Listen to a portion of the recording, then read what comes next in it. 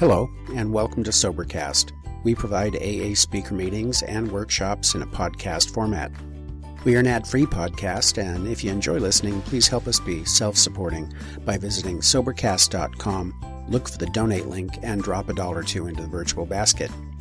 Also, if you're a member of NA or have friends that are, please tell them about our other podcast, NAPOD. NAPOD features NA speakers and workshops in the same format as Sobercast.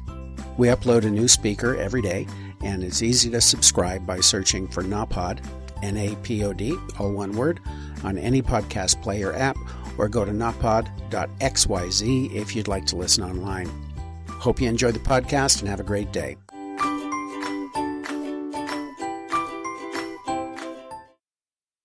My name is Tony, I'm an alcoholic. It says here there's a light. Okay, I'll take this. My name is Tony, I'm an alcoholic. It's good to be here. It's a privilege to be here, as it is at every Alcoholics Anonymous meeting. It's certainly a privilege to be asked to speak at a Pacific Group meeting. I want to thank Marilyn for asking me. I want to thank Clancy for the Pacific Group.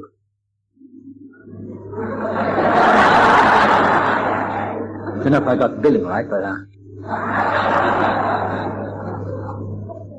what is it like? What happened and what is it like now? Well, I drank for 15 years, which is not long compared to some drinking stories I've heard, but it was long enough for me, and I suffered enough pain at the end to stop, or to get help. As you can tell by my accent, I'm from across the water. I'm Welsh, which is a very good reason to be an alcoholic. The Celtic disease. That's what I heard when I first came into Alcoholics Anonymous. And what happened was that ever since I was a little child, from the age of 4, I just fill you in about my background. When I was 4 years of age, born in South Wales, my first memories of school convinced me that I was on the wrong planet.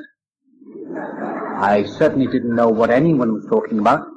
I had no friends, no school kid friends. I was the source of worry to my parents, especially my father. I was the only child. My father used to say to my mother, there's something very wrong with this boy, which is not the best foundation for mental health or confidence. He didn't mean any harm by that, but that's what he said. And I can remember lying in bed when I was a kid and listening to my father next door whispering to my mother or talking about me. So I didn't have much confidence in myself. And I used to sit at the back of the class in school with my mouth open, and I didn't know what they were talking about. And that stayed with me right up through all the years, through my adolescence, which is a painful time, as it is for everyone, my adolescence, through my early adulthood, if I ever reached early adulthood, right up until that first night in the Pacific Palisades meeting on December 29th, 1975.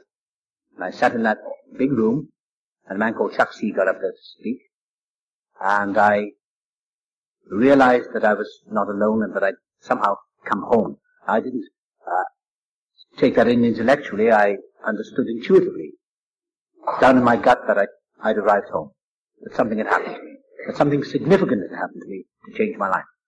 Now, it sounds very simple, but that is exactly what happened. And it changed my life. When I left school, I had no future at all. By a series of accidents, I sort of stumbled into the acting profession. I became an actor, and I thought that would fix me. And I thought that if I could work hard and really achieve success, then I would be fixed. The feelings inside me would go away. And of course, there were moments when they did seem to have receded. In about the early 1960s, I started drinking in a real alcoholic way. When I was doing my military service or draft, I didn't get into any trouble with booze. When I started drinking in the early 1960s, it was the beginning of a rapid descent into what I can describe as hell. And I worked in my profession. I became a successful actor early on. I always worked. I was very little unemployed. But I worked harder than I was necessary, really. I used to be ahead of everyone 3 hours. I used to get to rehearsals 3 hours ahead of everyone else, 7 o'clock in the morning, so that I could beat everyone at the game, so that I knew all my business. I knew everything that was meant to be known, so that nobody could cross me, and especially directors. Anyone in authority could he'd look at me in an odd way, I get them. And I knew my stuff. I knew what I was talking about. Well, so I thought. I knew a lot. But it was killing me. Because I started getting quite successful in my job, and the feelings got worse and worse and worse. I don't want to dwell on that side of my life, because that's something that was all part of it. But a lot of extraordinary things started happening. In 1974, one of my big dreams was to come to America. And I came to New York to do a play, and I discovered the magic of the American bar. And they don't close like they do in England. And I'd also discovered tequila. I'd been in America about a year before, here in California, and I discovered tequila. And I loved tequila, and it did things to my brain which really were a warm-up for this program. And I went back to England in 1974, early 74, and I used to watch television, and I knew I was coming back to America to do this play. And I used to watch television, and I used to watch programs like Starsky and Hutch. I remember saying to my wife, I was looking at one of these films, I said, I bet they all drink tequila. And she, not being an alcoholic, gave me one of those strange looks that they give you.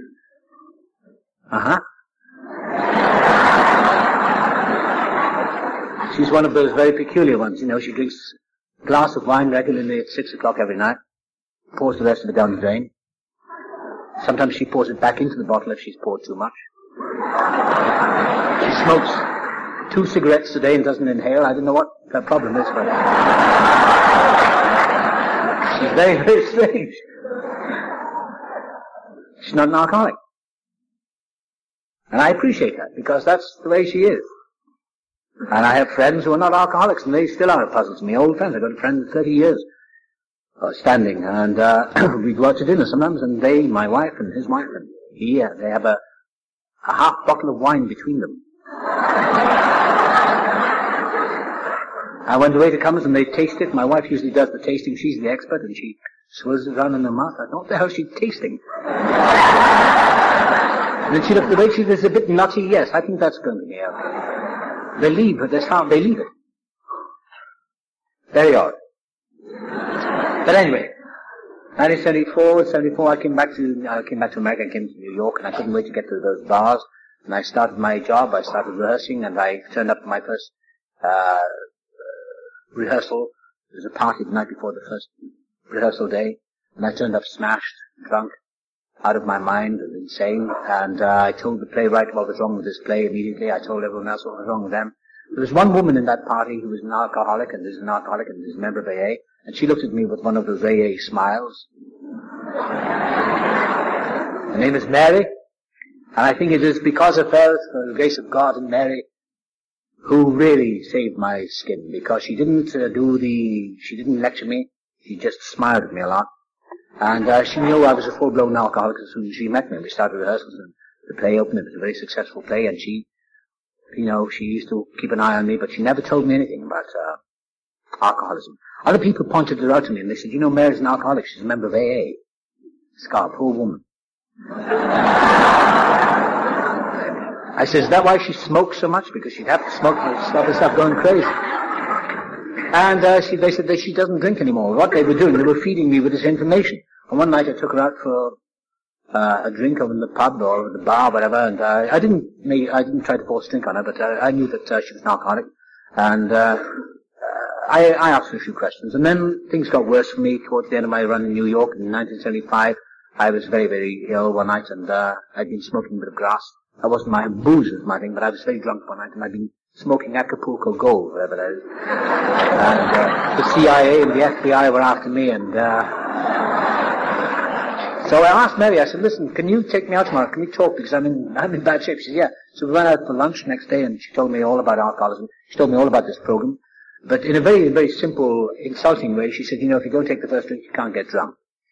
Which was very insulting to my intelligence. And she said it's like getting on the subway from Park Avenue and going all the way down to the Bowery. So you can get off any stop you like. I thought, what the hell is she talking about? She's like an elevator going from the top floor to the basement. You can get off at any floor you like. I thought, what's she painting these pretty pictures for me? I said, I know that. She said, would you like to come to a meeting? I said, no. She said, okay, and she smiled at me. She said, well, maybe you're not an alcoholic. I said, I don't think I am. I've just got a problem with drinking. So I stayed dry for 6 weeks, and it was okay, and I felt quite comfortable. It's one of those deceptive things, as the devil had got into me. I stayed dry for 6 weeks, and I really felt okay. I didn't want to drink. I used to go to the bar, drink gallons of tonic water and Diet Pepsi and all that stuff. But I felt all right. I had one scare. I'd been in the hospital in New York with a clot in my leg, because my lifestyle was getting to me, and the doctor said, you're going to die one day. You're going to die pretty soon. He said, how old are you? I said, I was 37. Then he said, well, you're going to die soon. He said, I don't think you'll make it until 40. And I got out of hospital, and that didn't scare me. I went back to the booze, and I went back to drinking, I went back to everything else.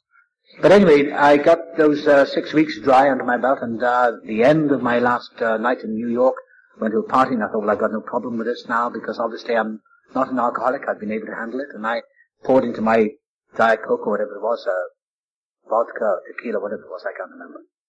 And that was the beginning of, I don't remember much about that night. Remember nothing, in fact. Next day I got on the plane and came out here to California. June 30th, 1975. And I stayed dry for a few more days. I was so shocked and disgusted with myself, because I thought, well, you know, there's something wrong with me. But I stayed dry, and I started work on a television thing. I was up at the beach here at Malibu, and I saw this actress who said, would you like a drink at the end of my first day's work? And I said, no, I better go home because I think I've got a problem with it. She said, well, you know, we won't do it. Just one. It's only 5:30. I said, what is it? She said, tequila. And she added one of those coffee cups, polystyrene cups, you know, and I could hear the ice rattling around, and then I said, well, just one. And 6 months later, I woke up in AA.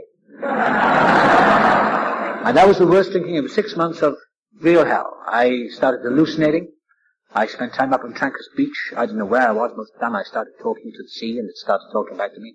And I really did hear voices, and I started having quasi-religious experiences, which is very strange because I was an agnostic. And I saw visions. I really did see visions. I went out to this trailer home one night up in Trancas. I think it was up in Trancas. No, Paradise Cove it was. And Paradise Cove. And I walked out, and I came back in, and I said to these people in this trailer, I said, I've just been through the Milky Way. I said, huh? Because I looked up at the stars, and they came right down to me. I thought I'd been touched by God. And I was in hell. And what happened to my wife left me. She went back in Christmas 1975, back to England to let me die and get on with my life or whatever I was choosing to do. She didn't know what was up. She didn't know what was going to happen. She'd had enough. She was tired and exhausted, and she never nagged me. She was born for al-anon, but she never nagged me. She never said anything. She never got in my way. She used to cry sometimes quietly on her own. That used to really get to me. She went back Christmas of 75, and I went off to Arizona in a blackout, and I stayed in some hotel down there. And I had visions of becoming country western singer, believe it or not. I sat in this bar listening to Tom T. Hall singing Old Dogs Watermelon Wine, or whatever. And Billie Holiday. Yeah, that was good stuff, Billie Holiday. And I played this over and over in this bar, and these people would get fed up with me, and they threw me out of the bar, and I went up to my room in a pretty dirty, lousy hotel, and I wrote on a piece of paper, I met myself in Phoenix, Arizona. I thought that would make a good country western song. And I put it on top of the wardrobe. It's probably still there. I ought to go back and see if it's still there. Because in fact, that was the irony of that was that I did meet myself in Phoenix, Arizona. I came to terms with something. And I got back on December 27th. I drove back. My poor car was wrecked because I, sort of speeded back, and I was falling asleep at the wheel and all that was going on. I got back to my apartment in West, Wilshire Boulevard.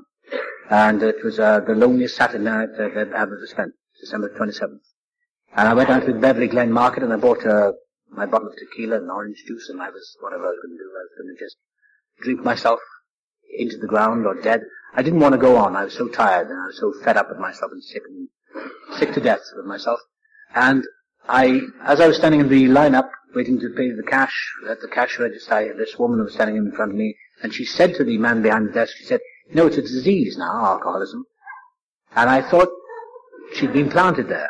I don't know who she was. She looked at my brown paper bag, the drunk always carries a brown paper bag. She has a disease. It's progressive as well. I don't know who she was. But anyway, I got back to my apartment. It was the beginning of the end of everything. And I felt that loneliness that only an alcoholic, I don't know, maybe other people feel, but that loneliness that I certainly felt was the loneliness of the alcoholic. That deep, gnawing, burning loneliness. And I looked across the square, the outside the apartment, and the shadows were getting longer. It was 5:30 in the afternoon. And I wanted to die, and I felt like dying, and I felt the saddest I've ever felt. I felt like all those country western songs. The phone rang, and somebody invited me to a party in Beverly Hills. I went to this kind of nice house, I remember. I don't remember much about it. And I was under the piano most of the time, arguing with someone who later came to this program. And somebody said, I think it's time you went home, and my agent was there, and I stood on the doorstep of this house, and I said, somebody's stolen my car. He said, no, they haven't stolen it. He said, you drove up here, and then you drove off. He said, we came and got you. Don't you remember? I said, no. Well, you left your car outside your apartment in the middle of the street, with the radio on and the lights on. You don't remember? I said, no. I said, I know one thing, I'm an alcoholic and I need help. Desperately, I said, I'm finished. And what had happened at that moment, as I stared up at the eucalyptus trees outside this house, it all flashed before me. Mary, New York, flashed before me. And the really thing that, like Nancy said in the first speaker, the car, the thing that really got to me, the thing that woke me up, that I could have killed somebody. I didn't care in the end whether I was going to die or not. I couldn't care less. If I could have killed somebody, that was that deep shame that I could have actually killed somebody. I mean, the total madness of really driving blindfolded, in the blackout. And I said to this fellow, I said, I'm an alcoholic and I need help. And he took me back to his house because something had happened, some little pilot light went on in my head. And I started to sober up from a lot of booze that night, from a lot of alcohol that night. I started to feel sober. My head started clear very rapidly. I went back to his house up in Benedict Canyons, and when I sat there at his house, he looked up the number in the book of AA, and I talked, and I said, it's over, I'm finished. And I said, I don't care anymore what happens to me. I said, I just want to get the heat off. I said, I really want to get this monkey off my back. And I was using those terms that I later heard in AA. I may have heard them somewhere else, but I talked about the monkey on my back. And he looked at me, he said, I don't know what you mean. I said, I can't stop drinking, I've got to stop. So on the Sunday, I sat in my apartment thinking about AA and thinking about getting sober, which is very dangerous for an alcoholic to think too much. So I'm very fortunate to be alive and here tonight. However, I didn't drink that day, and next Monday morning I phoned up the Westwood Los Angeles office, which was on Westwood Boulevard, the Western office, and an elderly lady answered the phone. Her name was Dorothy, and I said, my name is Tony, I'm an alcoholic, and I need help. She said, good. I said, she said, do you want somebody to come around and see you? I said, no, I didn't want anyone in a dirty raincoat coming around to see me either. A bottle and the Bible. So I drove my car into Westwood, and I parked it down by down over those old railroad tracks that used to be there. And as I was walking across, I thought, well, maybe I'm making too much of a big deal of this alcoholism. I'm an actor. I'm dramatizing my life too much. Calm down. And this other voice that went on simultaneously in my head said, just get your ass to that meeting and do something for yourself for once in your life. Just move now. It was a big, deep voice, like something out of a radio show. And I walked up the street and I found the office and I walked up the stairs. I believe the office has moved now, but I walked up the stairs and I walked into this room, and there was this elderly lady called Dorothy. And she was everything I needed to meet at that moment, and the office wasn't what I expected. I expected to see people lying on the floor with 6 days of growth on their chins, and like a Weary Willie, I expected in AA, I thought people would all hold hands together and you say, you can go out and drink on Thursday, and then we'll come out with you, and we can drink on Thursday, and that's how I thought it worked. I didn't know what it was. I had no idea that it was the beginning of a whole change of my life. And so I sat in this room, and Dorothy talked to me, and she said, I said, I'm finished, I'm beaten, and I feel terrible. She said, that's good. I said, I feel awful. She said, that's wonderful. I said, I can't go on. She said, that's wonderful. When I looked into her face, I thought, she's either crazy or she's probably a Salvation Army woman that's going to bring out the tambourines. I didn't know what it was, but I didn't care.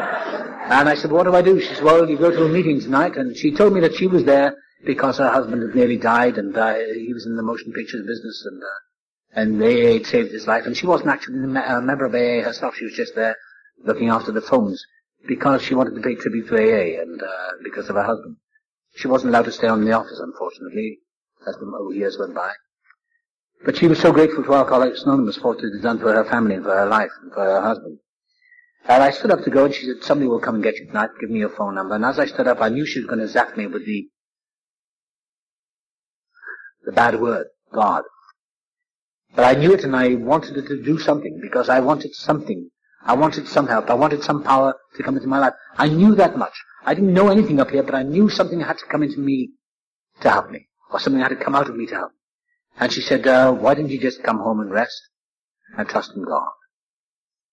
And something welled up in me, and I knew it was over.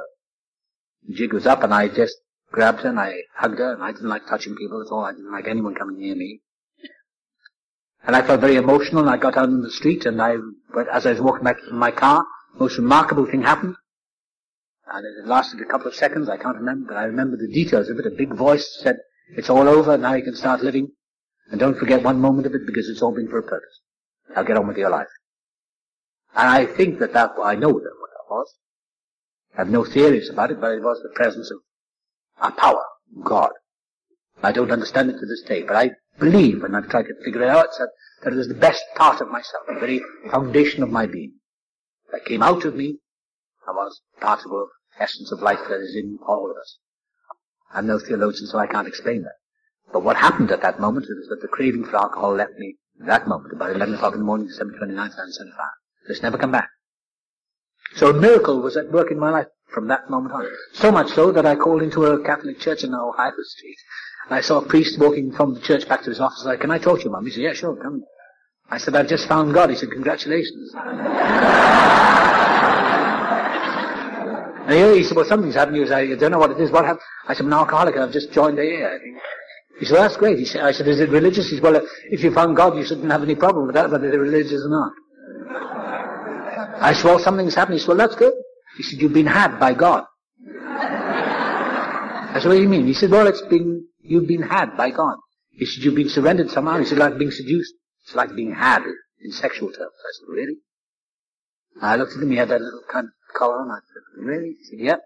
He said, that's what it was. He said, but, he said, AA is a great organization. He said, I know a little about it. He said, but you just do what they tell you. And I got back to my apartment, and later that afternoon, I poured beer or whatever it was I had in the fridge. I poured it away. That afternoon the phone rang, and later that morning the phone rang, and somebody called Don on the phone. He said, my name is Don, I'm an alcoholic. Is that Tony? I said, yeah. So I hear you need help. I said, yeah. He said, have you had a drink? I said, no. He said, because we're devious sons of bitches, all of us. And he put the phone down. He said, I can't take you to meet somebody else. And about an hour later, somebody else phoned, called George.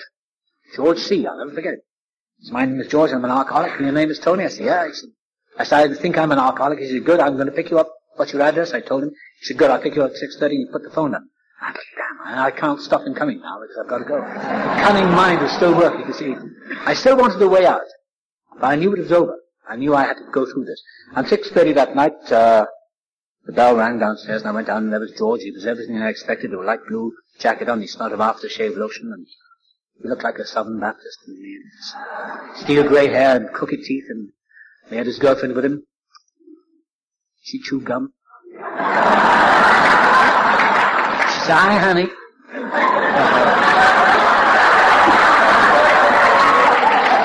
I sat in the back of their car. For God, I'm in with the loonies now, the moonies. Well, he drove up over Sunset, and I could see the back of his grey head, and he talked about the ego, and he never shut up for the whole journey. He talked about bottoming out. I didn't know what he was talking about. But I knew something, and I could smell this aftershave lotion, and I thought, I'm really in with the crazy people now, but I don't care. I do anything they ask me to do, I don't care anymore. We pulled in the car park of the Pacific Palisades group, at a big meeting out there. That's my home group, although I live in London now. And as I got out of the car, there was an elderly fellow walking ahead, and he was an actor I'd worked with. He was quite an old man. And he was walking ahead down into the main meeting, and I said to George, I said, what's he doing here? He's an alcoholic. I said, is he really? I said, I just worked with him. He said, well, he's an alcoholic like you. So I went down there, and Bob was in the room, and somebody came up to me. A woman was introduced to me, and her name was Laverne, and George said, this is Tony, he's got 24 hours. She said, that's fantastic, and she jumped all over me. I thought, well, this is promising. Bob came over, said, Tony, he said, we worked together last year for one day on a publicity thing. I said, yeah. He said, come on, I said, what are you doing? He said, I'm an alcoholic. I said, oh. I said, I think I am. He said, good. And I went and sat down, and this old actor came and said, "Hello, Tony, how are you?" He said, "I've got a chair waiting for you. I'm glad you made it." He knew. I said, "Did you know?" He just gave me that smile. He said, "Yeah, I knew you were an alcoholic, all right." And I sat there, and the first speaker was this Dr. Don from Palos Verdes, and he looked like everything I dreamed of from the Lost Weekend. He had lank black hair, and his face looked like he'd been walked into a truck. "My name's Don, and I'm an alcoholic." I thought, there's a real alcoholic there. And I'd always loved the word alcoholic. I was in a play once, a television play, some years ago, before I stopped drinking, my last year before I stopped drinking, and I actually said this thing, and I said, "I'm an alcoholic," in this play. And I said to the director of this play, I said, "That's a great word, alcoholic, I'm an alcoholic." And I was saying it in this play. I think that 12 stepped me about 18 months later, because I looked at this guy, I thought, there he is, this is the man. He talked about his car being alcoholic. He only had one headlamp, and and only one windshield wiper. And he talked about drinking vodka or whiskey out of his ski poles. I thought these people are crazy. And then we had a coffee break, and the next guy got up was a man called Chuck C. And he was amazing. And he said, "My name's Chuck, I'm an alcoholic." He said, "By the grace of God, I'll have 30 years sober this January." I thought, he must be suffering from brain damage. How could anyone have 30 years? But what happened that night was that I sat between Bob and George, and a whole education came to me in a flash. They talk about near-death experiences. Well, I think maybe this is what I was going through in another form. Because I don't know how, because I'm no intellectual giant. I'm no intellect at all. I'm not too smart. But something happened to me. Something rushed through my head. Something rushed into my consciousness, which told me everything I needed to know for those moments, and really saved my life. Because I realized that everything I'd been looking for had come to me. That moment. That I'd finally come home. And I don't know how I grasped that. I'm only glad I did. That I'd come home. And that I needn't get my act together. Because I've been trying to get my act together all my life. And Chuck C said that night, he said, he was brought up to outsmart everyone and outwit everyone, and he ended up in the squirrel cave. My father said that to me, God rest his soul. My father was an alcoholic, I believe. And he said, outsmart them before they can outsmart them. You get them before they can get you. Don't trust anyone. And my father said all those things, but he never acted like it. He was a big softy, like all alcoholics are. But he tried to be tough, and he tried to make me tough. And I was a big softy. I was just mush inside. And after the meeting, I looked for my checkbook. I thought, I've got to pay these people. Because I now knew that I was absent. That absent from me was the craving to drink. Something had happened in that one night. Now, being a quick study in many ways, I thought I'd better not trust this too much. I was taken over after, and I met Chuck C. And he said, I just introduced him, and he was told that I had 24 hours on a sober day. He put his arms on my shoulders. He said, "You just keep coming back," he said, "because we get better than better." He said, "We are suffering from a seemingly hopeless disease. We get better than better." He said, "God love you," and all that. And he gave me a hug, and I went on my way. Next night I was in 2+2 in West Los Angeles, in Westwood Boulevard. And I saw God is love on the church window, the melon window, and that really put me off. And what really crucified me was the word hope. I got very depressed, and I wanted to leave. And Bob, who was sitting here tonight, came back with me. He said, "You don't have to leave." He said, and he came back and sat with me and listened to me. He doesn't like my telling these stories, but anyway, he helped me a great deal that night. He made me laugh. And I think within the end of my second week, I was at Rodin, and I heard Clancy speak. So in 2 weeks of sobriety, I heard Clancy and I heard Chuck C.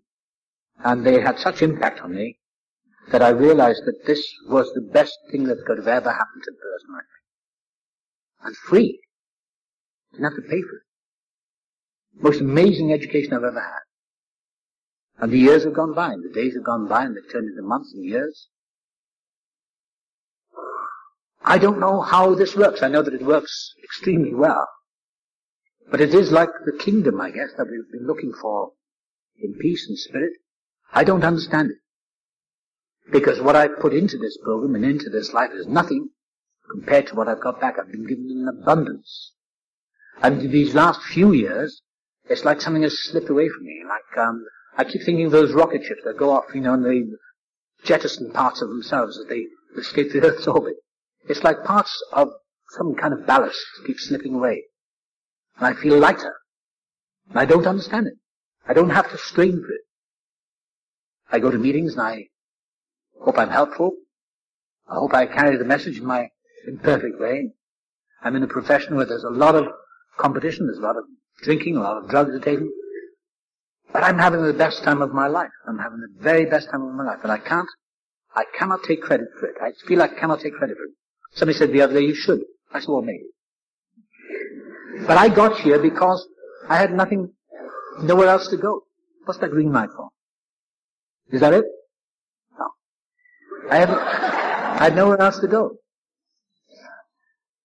And I came to America in 1974 looking for fame, fortune, and a big pot of gold. And I ended up in Alcoholics Anonymous. Much to my surprise, it's the last place I ever intended to come to.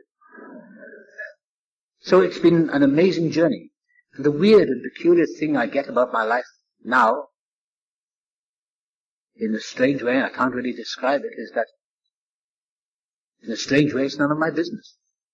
I get out of bed in the morning and I'm not a deeply religious person. I don't know what I am. Sometimes I have a lot of doubts. Sometimes I think, well, maybe there's nothing there at all. But then I check out and I think, well, how have I stayed sober for 18 years? Through groups like Alcoholics Anonymous, the Pacific Group, through people like Clancy, through Chuck C., through Bob, through all of you. But how? So I don't analyze anymore. Try not to anyway. I just accept, because I said to someone when I got sober, I said, why did it happen? They said, why not? So for my not very smart brain, that's a good enough answer. Why not?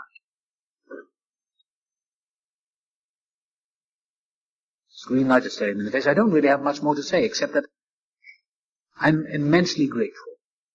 I don't want to go on talking because if I've run out of... I'm so grateful. This is the best thing that's ever happened to me. It's the best thing that's ever happened to alcoholics. And I go back over the years, and my spiritual home seems to be in Los Angeles. I live in England. That's okay. I come back here and my car drives itself now.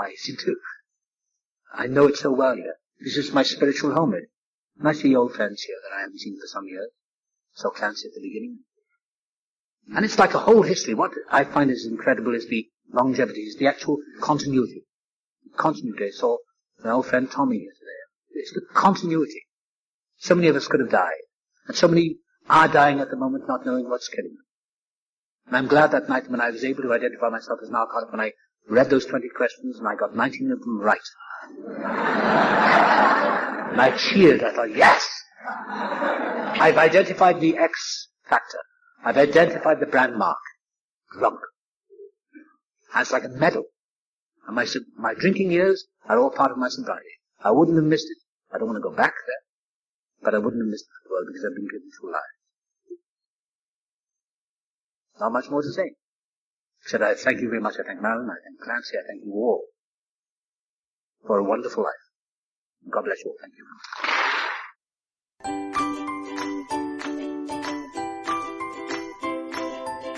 Thanks for listening. I hope you enjoyed the podcast. Sobercast is ad-free, and we'd like your help in order to keep it that way.